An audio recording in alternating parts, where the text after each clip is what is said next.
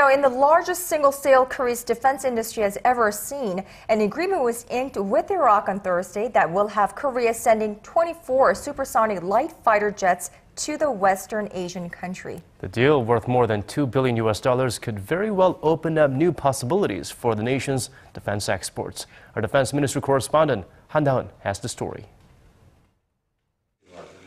Korea Aerospace Industries signed a landmark export contract with Iraq on Thursday.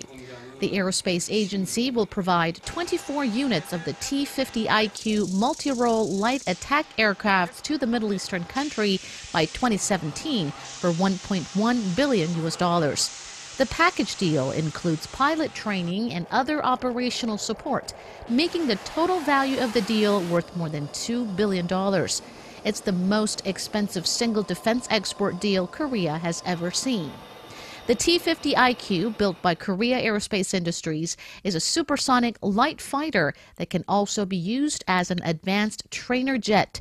With an engine output of more than 8,000 kilograms and a top speed of Mach 1.5, it can load more than 4,500 kilograms of armed gear. The biggest strengths of the T-50IQ, officials say, is that it's one of the world's most advanced trainers, suitable for fifth-generation fighter jets. Plus, it can carry the latest weapons, such as AIM-9 air-to-air missiles, AGM-65 air-to-surface missiles, and JDAM guided bombs. Kai officials say there's rising global demand for light fighters to replace aging fighter jets, and that the T-50 is emerging as an attractive option because of its competitive price range. Officials aim to sell more than 1,000 units, with a target to increase its global market share to up to 30%.